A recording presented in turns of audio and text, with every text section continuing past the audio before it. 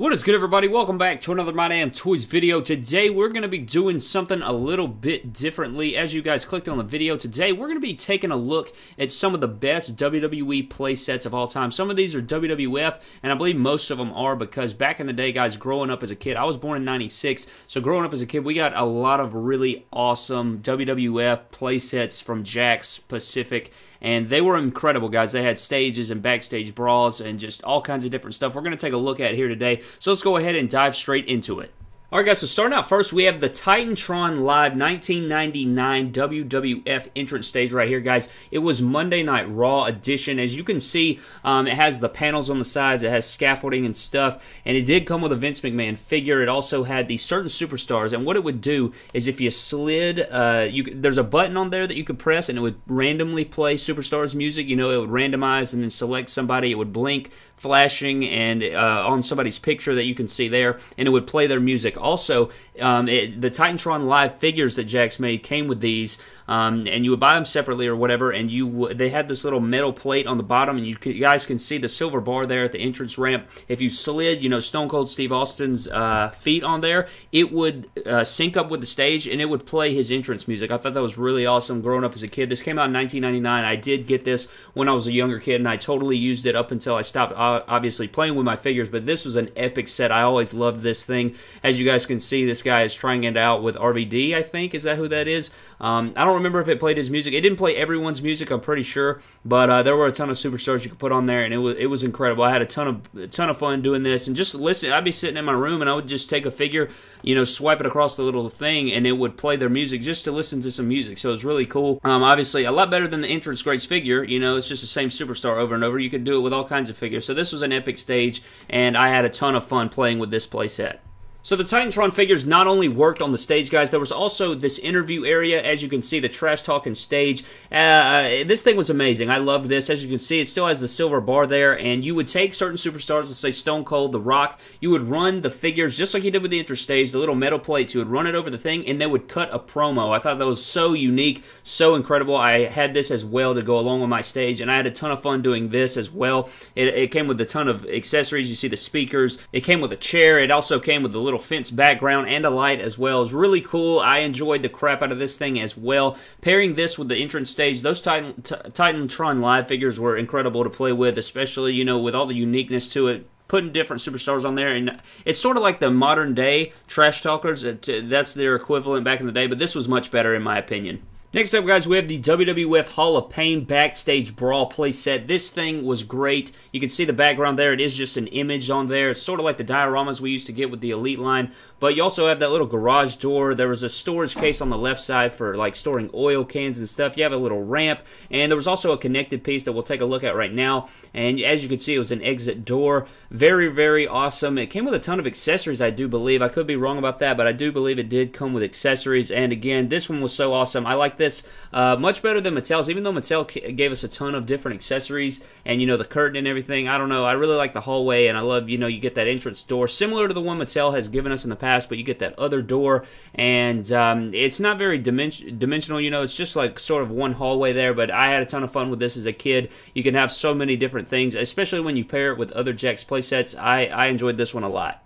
Next up, guys, we have a Jakks Stage of Rage. It is the fist version of SmackDown stage, and this was my favorite stage design of all time. I think everybody will agree. I want to see WWE stage creator recreate this someday, because this is amazing. I want to do this for Vindication. Hit me down in the comment section below if you guys want me to do this for Vindication. Create my own version of this, but it's so awesome, as you can see here. It also came with a ramp, I'm pretty sure, so I don't know why this doesn't have a ramp there, but you can see it has the chrome mirrored background. It's got the SmackDown entrance way. You got the fist on there, and you could easily replace those SmackDown images with anything you wanted. If you wanted to convert it to Raw, you obviously could, you know, with custom stuff, or you could draw it. I remember having a ton of fun with this. When I got my favorite entrance stage ever from WWE made into figure form, I was totally psyched. So I think I was around 6 or 7 when this came out, so I was totally marking out. What a great memory, and seeing this thing. I need to grab this again one day.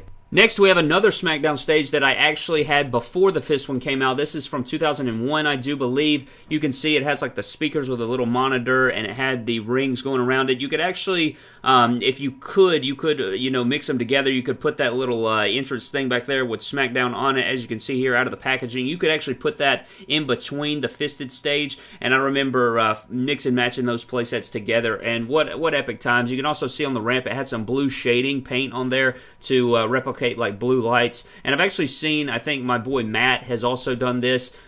He's actually used this for like classic figure photography on his page, and it looks so dope. So I would really like to pick up both of these SmackDown stages and create some custom ones and stuff. Really dope playset, a ton of memories with this one as well. They also had I think SmackDown Arena type deal where you could have the scaffolding around your ring, sort of like we do on Vindication and MDT Live, where it had like a SmackDown Jumbotron that would hang down in the middle of the ring. I remember having that as well. Couldn't really find an image of it, but maybe it'll be in a future video. But this one was an epic stage as well. Next up, guys, we have an absolute gem. We have the official scale Elimination Chamber, the largest Jakks Pacific WWE ring ever. This could fit a real scale ring in it. This thing's absolutely huge. I know a ton of my friends actually own this, but I do not personally own this. I've never owned this. It's one of my gems that I have never gotten my hands on.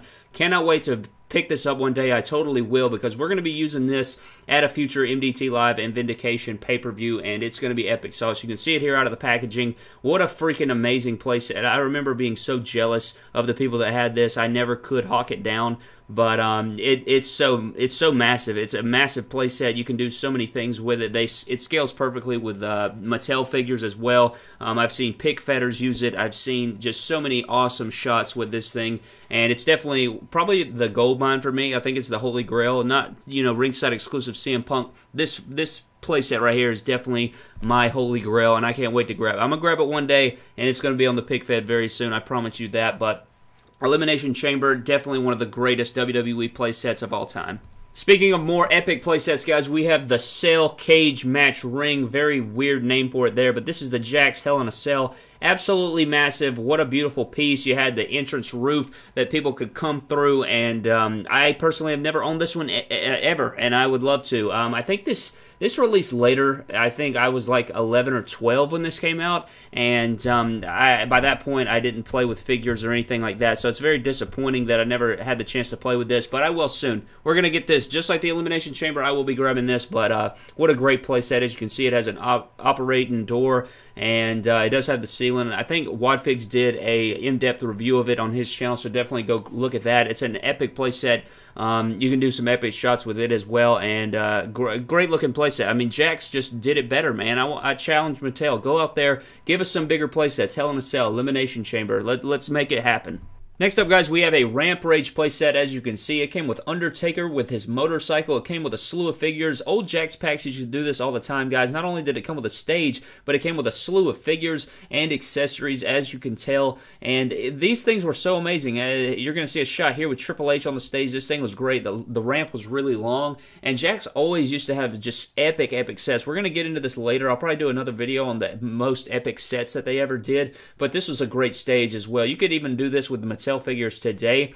But another awesome little playset that they used to do, guys, is this right here. You can see it says Mankind with grapple gear, and it came with a ton of crazy accessories like a sock and a lamp post and a CD holder, a TV, and they used to have these all the time. They had like random ones, and they would have, like the Boiler Room edition, and they had like I can't even think of the different editions, but how cool is it to have these accessories? I know that, what would you use these for? But you could really make some really awesome matches or setups within your pick feds. You could do really cool, detailed WWE action figure shots with these. I miss old stuff like this because you can see here, look, it's Street Fight rules. This is what I was talking about. I guess it was called grapple gear. As a kid, I don't remember what it was called, but as you can see, it came with a mattress and a sign. I had one that had a tire on it, and it even had like a dead squirrel attached to the tire, and it just really was amazing to see those detailed sets like that. Here's another backstage playset. Don't really remember what this one was called, but it had a exit back door, and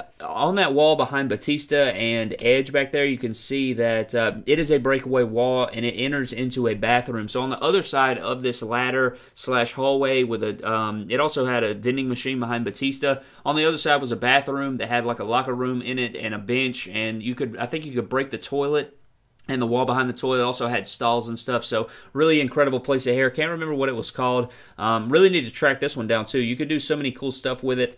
We have a Punjabi prison match playset right here, and this one was insane. I think the only way it fits is with a basic ring, but it's still a really cool playset. You know, it came with Great Khali and Batista, so not only did you get the playset, but you got the freaking figures to go with it. And you're going to see here, this guy had it surrounding a basic ring, and yeah, I don't think it would fit around a real scale ring. Maybe the outer one might, but I don't think so.